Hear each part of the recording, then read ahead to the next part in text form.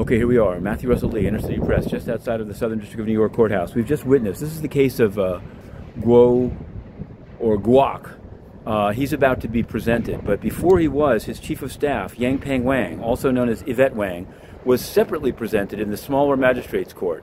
And my guess is that the government will try to flip her. Why did they, often two defendants go at the same table, or at least in the same courtroom? This was done differently, but they did seek, they were willing to release her for $5 million bond, $1 million secured, but they want to have two co-signers that they can trust. And so far, the two that she proposed were both co-conspirators, according to AUSA Juliana Murray, excuse me. So she's going to be detained, Miss Yvette Wang. She's described as the chief of staff. She was arrested, and in her apartment on the Upper East Side was found $138,000 in cash, many SIM cards, 12 iPhones, and they say she was responsible for a $100 million wire of which she had total control.